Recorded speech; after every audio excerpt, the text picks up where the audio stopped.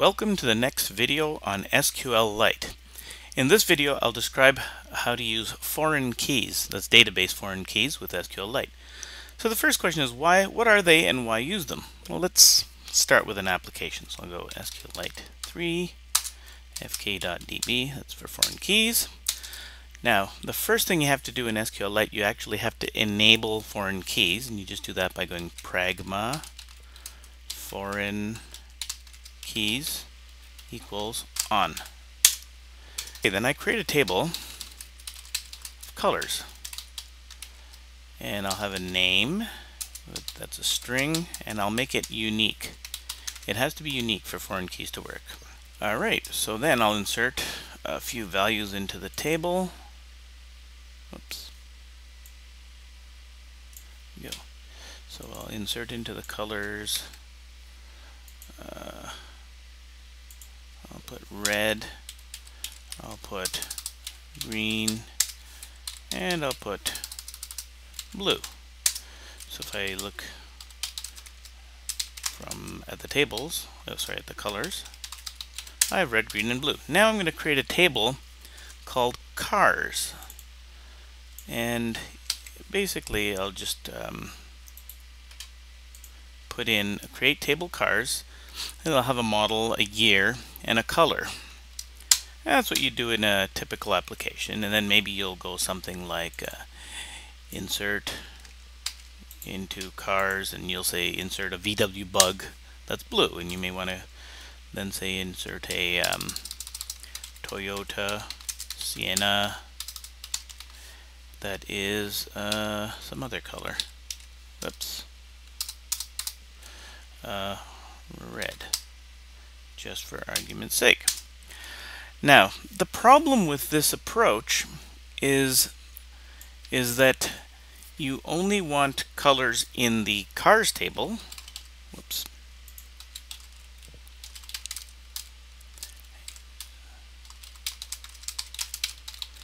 You only want values in the cars table that are also in the colors table, for various reasons.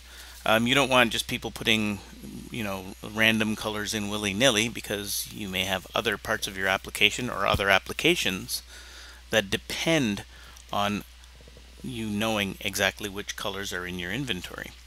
So to insert something into the table, you probably have to do something like this. You go select, let's say you want to put in a new red car. So you say select count star from colors where name equals red, and you say okay, this shows clearly that I have one entry for red. If I did this for black, I'd have 0.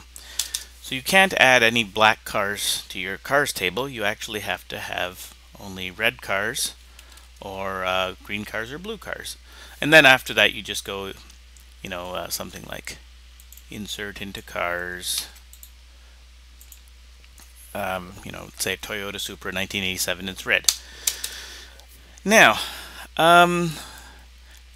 this is not an unreasonable thing to do in your code. The problem is that somebody has to remember that the colors table is related to the cars table.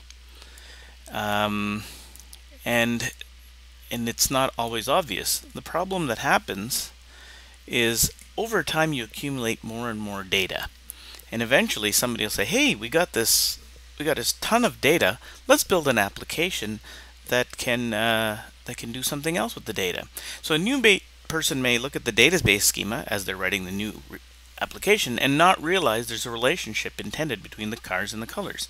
He may then start adding cars with colors that are not in the colors table. The new data could then break a third application that depends on colors of the cars being in the colors table. This is very, very bad. It causes horrible errors. And the way around this is to create a table with a foreign key. And here's how we go. You go create table. I'll call it new cars. So again, model, string, year, integer, color, string, and then you say references colors, that's the That's the colors table, and it references the name field in the colors table. Okay, so you'll see now that the new cars table looks exactly like the cars table, except this color field, it references colors that are in the colors table. Alright, so now let's try. Let's say you got a new car, somebody writes an application, they want to try to put in a new car. Let's put in a Chartreuse Nissan Altima. Bang, it says error, constraint failed. That's right, there's no Chartreuse. As you recall, there's only red, green, and blue. However, you could then insert the value Chartreuse into the table, and now you'll see Chartreuse is in the table, and then you can insert that Chartreuse car, and it works. Right, now you have your Nissan Altima that's a Chartreuse. Now this data schema will ensure that any application that uses these tables can count on cars always having colors in the colors table. This in turn reduces the amount of code that an application designer has to write to check data, because the data is always good. Furthermore, writers of independent applications all work from a common data definition. Another thing that happens is you cannot delete a row in the colors table that's referenced by another table. Let's try this out. Delete from colors where name equals Chartreuse. Again, it's because somebody else is referring to Chartreuse. Now if you go select distinct color from new cars, Chartreuse is the only entry in that table. So if we try to delete, let's say red, so delete from colors where name equals red, that works. Right, you see red is gone now. And that's because there are no cars or other tables, other rows in other tables referring to red. So that lets you only delete stuff that is unreferenced.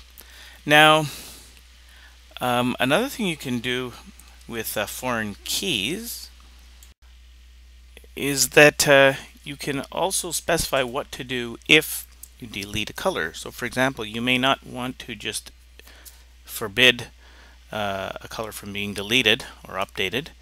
You may want to say, okay, if it's deleted, then delete all the rows, or if it's updated, then update all the rows that refer to the color.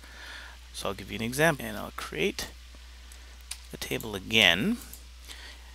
You'll notice that when you update, you cascade the change. So if you update the colors table, what this means is on update, is if you update the colors table, cascade the change back to the new cars table.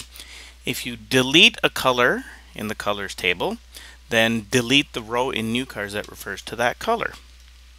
So let's insert some canned data. See if this works. Oh yeah. So new cars. You'll notice that there's a whole bunch of colors here. Now, let's say I want to change. My fashionista has told me that there's no such thing as purple anymore. It's now mauve. So I'll say select star from colors, and then update colors. Set name equals mauve, where name equals purple.